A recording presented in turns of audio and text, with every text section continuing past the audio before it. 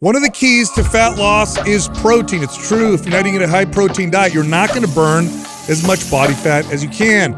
So in today's episode, we're going to talk about the smartest ways to use protein for fat burn and to build muscle. You got to watch this. I wish I understood this earlier in my career. I think it was probably almost 10 years in when I started to just focus on this with clients. I knew it was important, Yeah. but I don't know how important. Yeah, I also did. I knew it was important, but I also didn't understand just coaching to that, the simplicity of it, and how much that would, like everything else, would kind of fall into place. If that makes sense. Yeah, you literally have here a situation. So there's very few things like what I'm about to say when it comes to fat loss and muscle gain. There's very, very few things that you can do one thing, take one step, and it have the effect of, let's say, the next 10 steps by itself.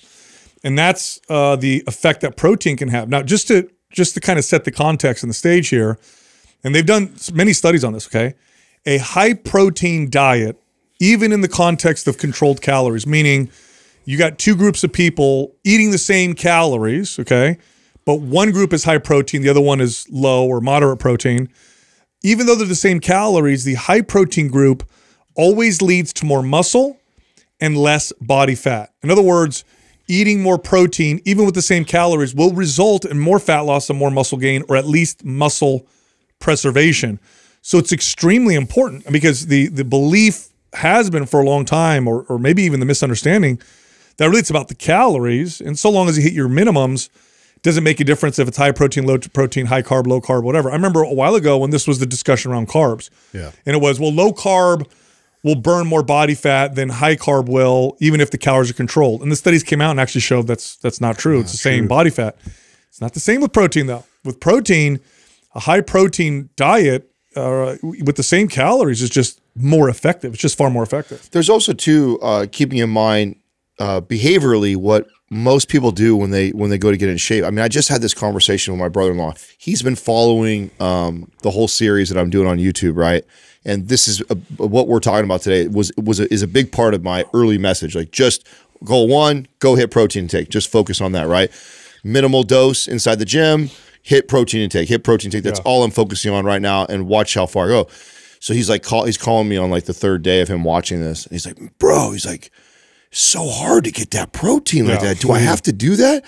And I'm like, well, yeah, no. And you not only do you need to do it, you need to consistently do it, because it doesn't, like, it does, your body doesn't store protein the way it does carbs and fat. So it's like, if you have one good day of protein, say you even eat over a little bit, and then the next day you have really low, Doesn't really carry over. It doesn't really carry over like that. So it's like then you're missing. You're going back, and say you need to think you're going backwards every time. Then you add it too. And then I'm like, what are you doing workout wise? Oh, I've got this thing. I'm like, and then on top of that, the overtraining. So not only, so you have to understand the way people, like, when they're motivated to get in shape, they come with this over application of intensity and volume and training, guns blazing, and then they also lack hitting the protein. And the combination of the two of that is super detrimental. That's a recipe for disaster. So protein, high protein diet also, again, with calories being controlled, also leads to more muscle. And part of that, which I said earlier, part of that is that it leads to faster recovery. So it also makes you more resilient to stress. And remember, exercise is a stress. This is why strength training builds muscle. It's a stress on the body. And the body adapts to stress by getting stronger so that it's no longer stress. Of course, you add weight to the bar, do more reps, whatever. But the fact remains that a higher protein diet simply makes you more resilient. And then you said something, Adam, when you were talking, I think it was you said your cousin, who said, oh, it's so hard to hit this protein. One of the reasons why it's so challenging is because a high protein diet crushes your appetite. Satiating. So when you look at, when you compare protein, fats, and carbohydrates in terms of its satiety effect, so like how full it makes you feel, especially in the first 6 months of your diet, a high protein diet, even at the same calories, will be perceived by your body as many more calories. Now, there's a lot of theories around this. Part of it, one of the theories is that protein in nature typically comes with a lot of nutrients. So when you hit your protein amounts, your body is like, we're getting plenty of nutrients. We don't need to, we can dampen this hunger signal so you can focus on other things. That's one of the theories. But the fact remains, especially in those early days, a high protein diet's one of the most effective ways to control your appetite, which is extremely important for fat loss.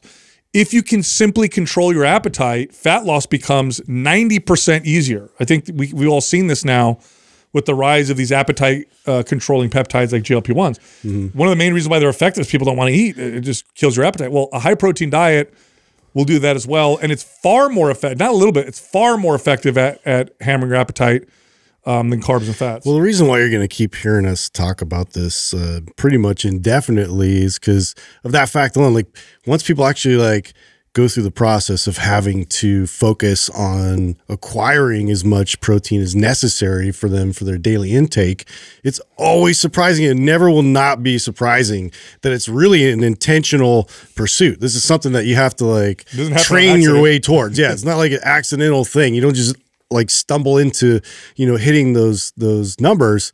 And it's challenging because it's satiating. It's challenging because like it's just to source, it's kind of challenging. Like you have to really like look where to go get the right type of protein. But even to your other point about like, you know, healing versus adapting, like it has that recovery element to it. If you're getting adequate amount of protein, you're actually now going to be adapting as opposed to just recovering from, you know, you're probably going to be overdoing it because you're so hyped about like your workouts. This episode is brought to you by one of our sponsors, Zero Shoes. These shoes were made for lifting. I love them.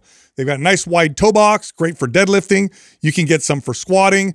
They're great for muscle function of the foot, the ankle. They also look really good. Go check them out. In fact, right now, they're having a massive sale up to 70% off all shoes. Go check them out. Go to zeroshoes.com. That's XERO shoes.com/mind pump. All right, here comes the show. I want to talk a little bit more about the theory that you mentioned, because I don't know if we've ever discussed that on here. Yeah. And that's super interesting to me. That is that the prevailing theory, that the reason why it is so satiety producing is that it's so nutrient dense, and then it's sending a signal to the body like, oh, we're pretty good, versus when I'm eating empty calories and you still want to have more, or processed foods. Yeah. Like, is that what they? Yeah. So there's this theory that your signals, your body has to prioritize the drivers that it has that drive you for certain behaviors, right? So you have the driver for sex, for thirst, hunger, for shelter and safety, and those types of things. And so when you've met the demands of one of those drivers, then what it does is it takes away the resources from driving you to do this so that you could put it towards other things. For example, this like sweet means safety. Oh yeah, well, so that's a little different. Like something that's sweet in nature typically isn't poisonous. So that's something different. But along those lines, like for example, your drive to procreate is very powerful. Well, if you're having a lot of sex, that drive will come down so that you can focus now on getting food. Another thing, same thing with hunger. So protein in nature, if you were to eat a lot of protein in a day, it meant you definitely got your daily amount of fat, and fat is essential. Carbohydrates are not essential, so really doesn't care if you get enough carbohydrates or not necessarily, unless your energy is too low maybe. Yeah. But you're also gonna get a lot of nutrients. Meat, contrary to popular belief, this is totally false, the most nutrient-dense foods on the planet are meat. Now, I'm not suggesting you do this. I don't think this is a good idea. I don't think this is a good diet at all. But if you had to eat just one food and get away with that for the rest of your life with the lowest risk of nutrient deficiency, and you can only pick one food, it would be meat, in particular red meat. You're probably not going to get a nutrient deficiency if you just ate red meat. Again, it's not ideal, but there's really no other food you could do that with. And it's because it's so nutrient dense. So that's the theory. The theory is if you're getting a lot of protein, the hunger signal comes way down. All right, cool. We got all the nutrients. So now I've always wondered like how much truth there is to it, because there's been times where like where I've seen clients who actually like have cravings for foods when their body is deficient in it. Yeah. Like, sometimes you'll see people that crave chocolate are deficient in iron, or you have certain foods that they crave and it's because they don't have any healthy fats. That's why your body was trying to tell you. And so I wonder how much truth is to that. Eating minerals. Yeah, that's when people would eat paint. Yeah, paint or like clay.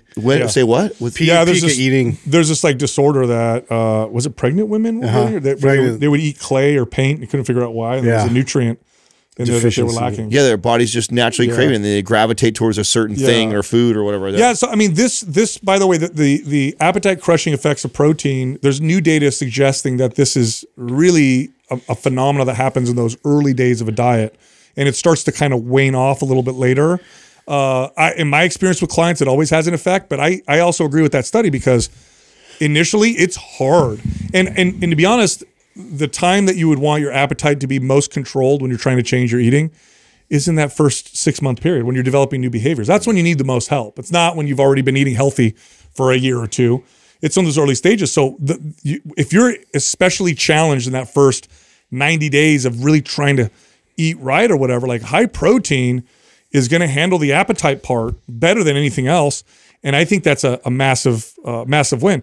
It also leads to a faster metabolism. And there's 2 reasons for this. One is protein has a thermic effect that's higher than carbohydrates or fats. What does that mean? Well, to utilize the protein or to take the protein, break it down into amino acids, send it to the target tissues, that costs energy. And it costs more energy per calorie or per gram of, I should say per calorie of protein than it does per calorie of fats or carbohydrates.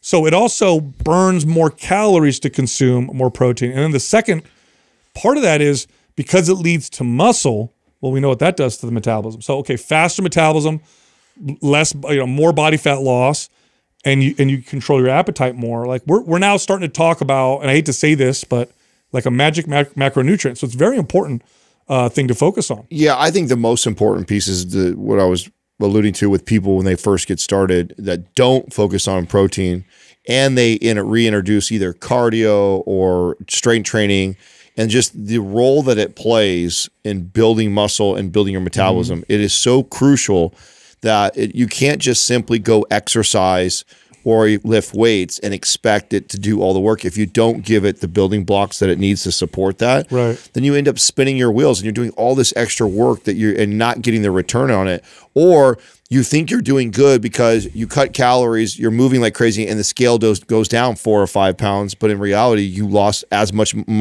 muscle as you did fat. In my experience, now the data shows something like 50% to twice as much muscle gain with high protein versus, let's say, your typical, protein diet. And by the way, high protein, when we keep saying high protein, we're referring to about 1 gram of protein per pound of body weight or per pound of target body weight. So whatever you want to weigh, that's what you eat in grams of protein. So when we say high protein, if you Google high protein, you're gonna get a low protein version from the FDA that says anything over 60 grams or whatever. That's not what we're talking about. The studies that we're referring to, and there's a lot of them. It's not one. There's a lot of studies. It's pretty established.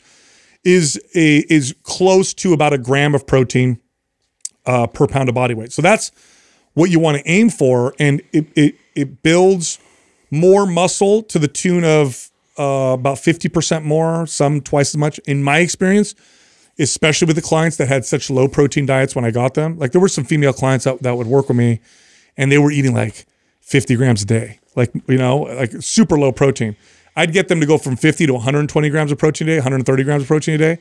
They would build like 3 times as much muscle. It wasn't even in the same ballpark. So just to back you up, the strength training was the same, right? But like it was almost like 3 times as much progress as what we would expect. What about like the quality of protein, the types of protein? Like how much of a role does that play? Like if I was somebody who all I had was plant proteins versus meat, or what if I did grain-fed beef instead of grass-fed beef? Like, how important is the type of protein that I'm eating? So when we're talking specifically about protein, animal sources are the best. The highest quality. Now, the quality of protein there's a few different ways to rate quality of protein, but I'd say that they all kind of center around how much the protein is assimilated and used, and how it leads to muscle protein synthesis or positive protein synthesis. Okay, so in other words, if you eat 1 gram of this kind of protein versus that kind of protein, how much are they going to contribute to the repair process and build process in the body?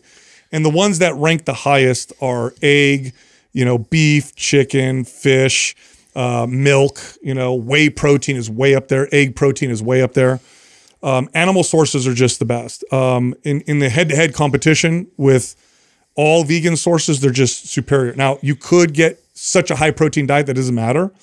So if you're above 1 gram of protein per pound of body weight, it doesn't make a big difference where it's coming from. But I will say this, in my experience, a really high vegan protein diet does tend to lead more often to gastrointestinal distress and gut issues, because the protein doesn't seem to be as easy to break down. Yeah. But it's the animal sources are superior. And then you mentioned grass-fed versus grain-fed. The protein in there is the same. It's the same amino acid breakdown, but grass-fed meat is higher in omega-3s and a type of fat called CLA, conjugated linoleic acid. In the context of the same calorie, same fat content, but one diet is higher in CLA and omega-3s than the other. Higher CLA and higher omega-3 content builds more muscle and burns more body fat as well. In fact, they used to sell CLA as a fat loss supplement. I remember. Do you remember that? Yeah, Where you would buy them in capsules because the data showed that, you know, if these two diets are identical, this one's high in CLA, this one isn't, the high CLA diet is going to burn more fat. Now, of course, the supplements were stupid because people were just adding it to their diet. So just adding calories of extra CLAs. They weren't replacing any. So yeah, grass-fed meat is going to, and you know, grass-fed meat is also higher in protein per ounce.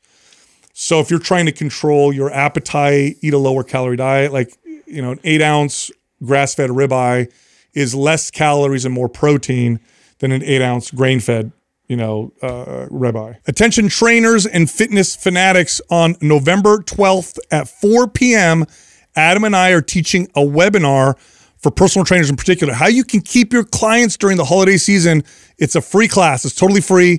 We're going to teach it. If you're interested, click on this link. What's our, forget the name of the girl, and she works for the glucose monitor company. We've had her on the show at least. Oh yeah, NutriSense. What's her name? Emily? Was her name Emily? Is it so? I don't want to, was it Kara? Does that sound right? It is Kara. It is Kara. She brought up something that I thought was interesting. I remember when she came on the show, it was I think it was the first time she came on, about how important like starting your day with protein was. Yes. Just what it did to like balancing your blood sugar and insulin and stuff like that. Yeah, so she represents NutriSense, and this is a company that uses continual glucose monitors along with nutrition coaches. And so a continual glucose monitor, you wear it on your arm. There's a tiny, tiny little needle in there. It's like literally like a hair. You don't even feel it. Kind of goes in your arm a little bit. And what it does is it reads your blood sugar in real time, and it uses an app on your phone. So you could see, oh, I ate that meal, my blood sugar did this, you know, I lost sleep, I'm stressed, whatever, how all those things affect your blood sugar. And so we had her on the show, and I asked her, what is one of the most impactful things on maintaining nice, consistent blood sugar, avoiding the super high spikes and the super low drops, or if you do get a high spike, that you balance out real nicely? Like, what are the things that impact blood sugar in the most positive ways? And by the way, that's important because maintaining good, stable blood sugar, aside from, you know, being a contributor to good health and helping prevent things like diabetes and stuff like that in the future, it also positively affects your behaviors, because the big spikes and drops can make you feel anxious and hungry. It gives you cravings. So when your blood sugar is controlled, this is why people made a big deal out of the glycemic index back in the day. Yeah. Is that when you're eating, when you're maintaining good blood sugar, you're less likely to overeat.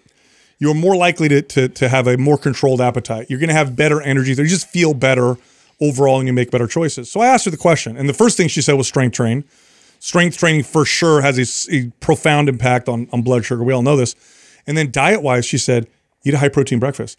If you eat a high-protein breakfast, no matter what else you eat throughout the day, your blood sugar will be better simply because of the high-protein breakfast. Tampers it down. Yeah, it's pretty crazy how that plays out, but keeping it balanced from the highs and the lows like that, just starting that one hack, it's pretty cool. Totally. And I hate when our science nerdy friends try and make the argument of how that doesn't matter. If calories are equal, then it doesn't matter. And why I don't like that is, yeah, in the context of a study where everyone's controlled and they have to eat exactly what you tell them to eat, you're right, it doesn't make a difference. But we don't live in a box like that. And then what we deal with is real people with real habits, bad habits, and behaviors and influence. Yeah. And, you know, and if you can do things to help your client make better choices, makes it easier. It makes it easier for them. You know, another example of that we've seen before is, man, if someone gets a real bad night of sleep, like they need to be mentally prepared that next day they're going to be craving bad foods, and just to be on top of that and become aware of it. Yes, you're right. If they still eat the same amount of their calorie deficit as a day when they didn't get good sleep, then theoretically they should burn as much body fat. But it doesn't always work that way, and they're battling that. And so it's really unfortunate that some of the information that's came out around the glucose monitors and insulin and blood sugar, people have made like, oh, well, it doesn't matter in the context of no, it matters. Yeah, it does. It's stupid because if you have two people locked in a room and they only could eat what you fed them, it doesn't matter how you feel. I don't care how you feel if you're hungry. You're only going to eat what I give you. What matters the most with people is how they feel. Yeah. That matters more than anything, because your feelings, your appetite, that dictates your behaviors, and you're a free human walking around. I mean, how much easier is it going to be to eat healthy when you want to versus when you don't want to, right? Right. And so maintaining good blood sugar helps do that. There's other things that help with that as well, but that's one of them. And so simply eating a high protein breakfast could have that kind of an impact. By the way, it's also important to do that because we've already made the case that eating a high protein diet, regardless of your goal and calories, is going to help you with fat loss and muscle gain. You know how hard it is to eat the 1 gram of protein per pound of body weight if you don't eat a high protein breakfast? Yeah. Like you're behind, like if let's say you're a woman and your target body weight is, let's say 140 pounds. That's probably a good average healthy body weight. You know, some women are taller, shorter, but let's say 140 pounds. That's 140 grams of protein a day. Let's say your breakfast had 10 grams of protein. Good luck.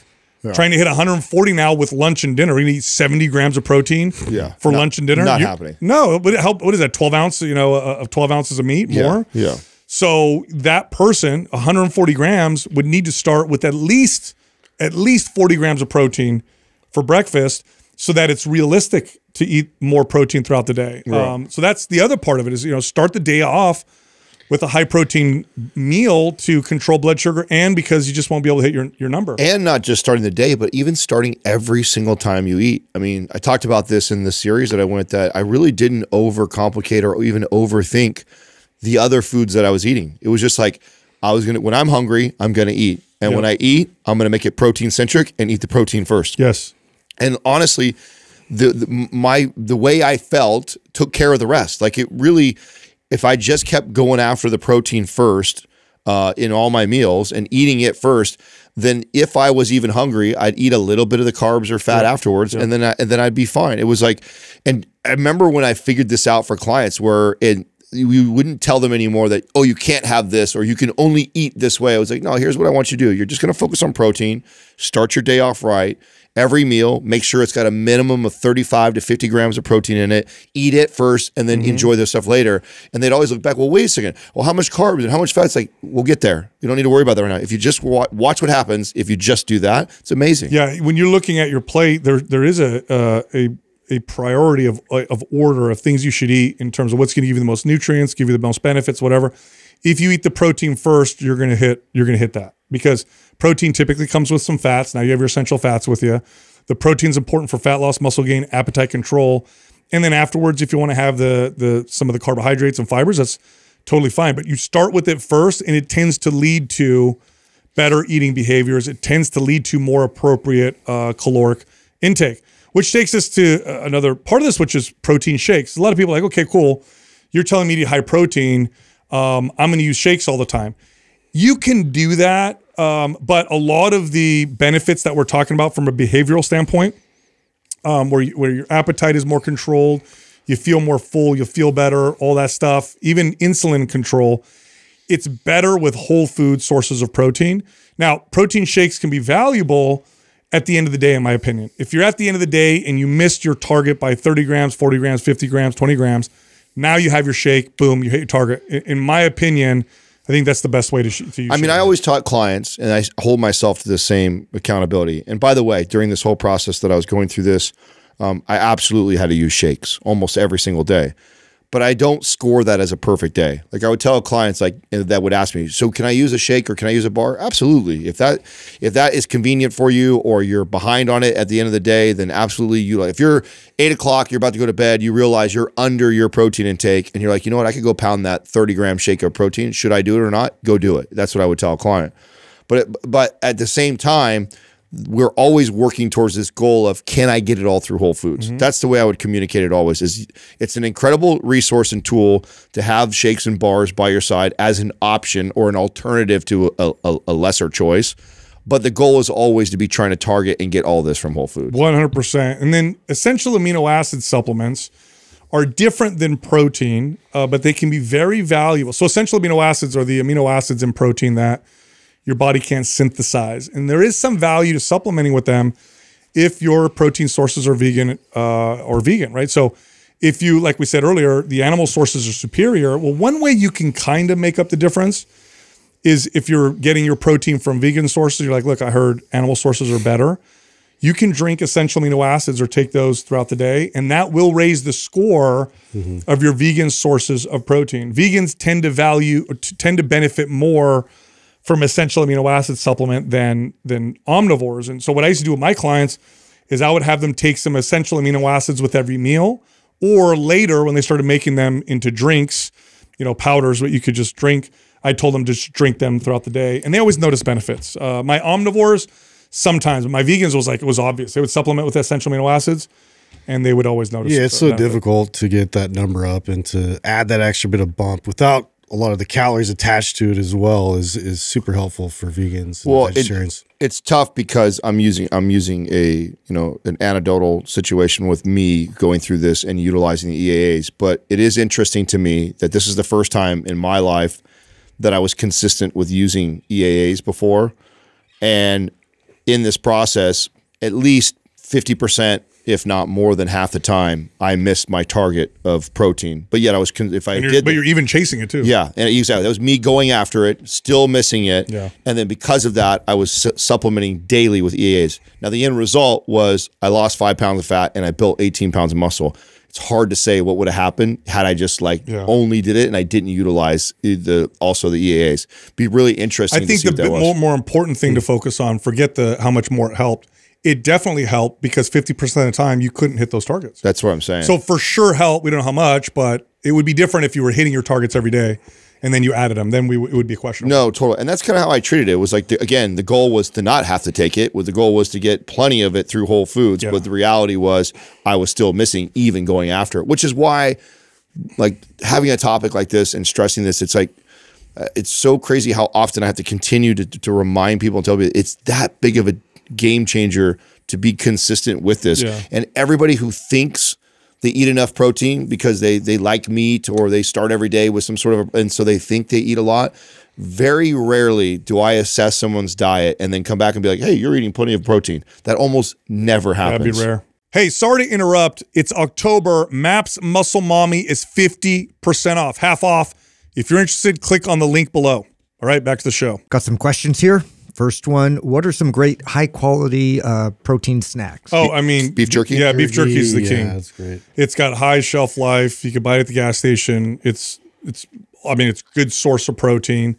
The other thing I would say is if you could tolerate dairy... Yeah, like Greek yogurt. I mean, Greek yogurt, cottage cheese. Cottage cheese used to be like bodybuilder staple food. Mm-hmm. You go to the grocery store, you get yourself... And you can go lower calorie, higher calorie... Like a little tub of that's like 30 grams of high quality protein. They actually make now a lot of these brands, Chobani, Okios, they make them like, I don't know if they infuse it with whey also or not, but they're like high protein.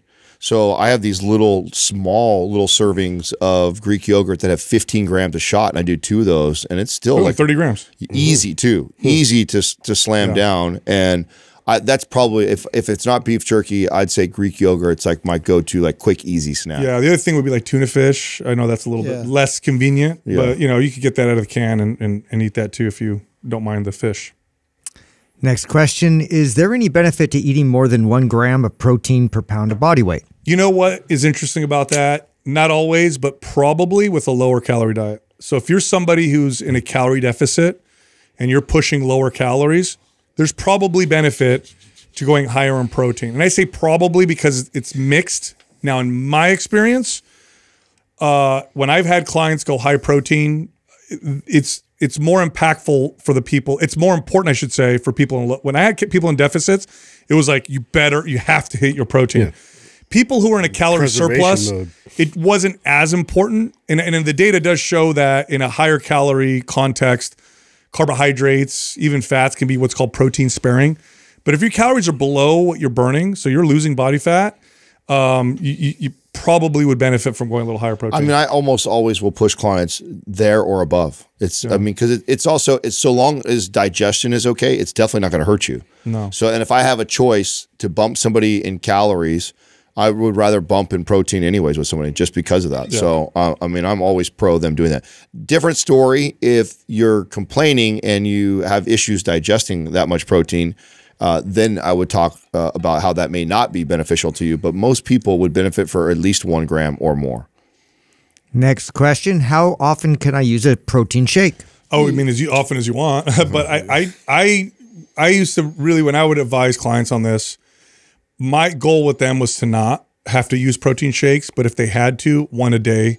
I mean, if you're using more than 1 shake a day, 1 serving a day, you're missing out on all the value of whole foods, and I don't think you're developing the relationship with food that has it's long term in my experience, right? In my experience, if I'm trying to help you develop a nice long term consistent behavior around food, then it should be mostly centered around real food and not shakes. If 2 of your meals or 2 of your servings of protein are coming from 2 shakes, unless you're like one of those really big bodybuilders, consuming 240 grams of protein, 250 grams of protein, in which case I get, 2 servings. But most people, it's like at the most 1. To me, it was just so simple to, okay, if we scored ourselves every day on how well did you sleep is a score, how well did you eat today is a score, how well did you train today is a score. If I was scoring the way I ate, and I ate absolutely perfect, hit my macros, ate everything perfect, but I needed a shake in order to get there, it was a 9. It wasn't a 10. If I did it through all whole foods, it was a 10. It was that simple. Yeah. It's like still really good. If you eat, hit your macros, and you use a shake to get there, that's still a really good day of eating. But it's not perfect. And I'm always trying to be better. Just like if I were to score my sleep at a night and go, well, I did really good last night. I had pretty good sleep, but I was on my phone a little bit longer than I should have, or I was doing this stuff. I got a 9. I still have room to be better. So that's kind of how I coach clients is that, listen, it is definitely better than you not, and you would have scored a 8 or a 7 had you missed that. So yeah, better to have the shake, but it's not a perfect day. No. Perfect day, we get it all through Whole Foods. Now, anecdotally, I've done both, where I have a shake every day, or I'm just eating whole food. And anecdotally, when everything seems to be the same, I just do better with whole food. I seem to look different. I seem to get better results. I did a whole show where you had even more down to the. I did. So I had 2 different shows that I compared this with. It was interesting, and unfortunately I can't tell you. I can't explain the science of why, but I definitely got leaner, looked better, felt better, didn't battle as much cravings. I noticed more cravings when I was doing shakes and bars. It's still processed, hyperpalatable processed. Right, and I had way less of that when I was doing it all through Whole Foods. And exactly all macros, everything controlled. One show that I got ready for, I allowed as much shakes and bars as I wanted, and then another one I did nothing but Whole Foods, and there was a difference. I felt like I came in sharper with the food. I felt like I didn't have as many of the cravings. Why, how, I can't explain to you it, but again, it just goes back to why the goal is to try and do it all through Whole Foods. That's a perfect day, but it doesn't mean it's bad if you have a shake or a bar. All right, I know you liked that episode. If you did, check this one out. 30% body fat. For men, this is way too high. This is actually a bit high for women as well. So in today's episode, we're talking about how you can go from 30 to 10. What is 10% body fat? This is when you have a visible six-pack. Can you go from 30 to 10%? Yes, it's possible, but not if you guess along the way. So we're going to talk about how you can do that in today's episode. Now, there's a huge range, right, of like body types. Yes. Some people can run a little bit heavier or a little bit higher body.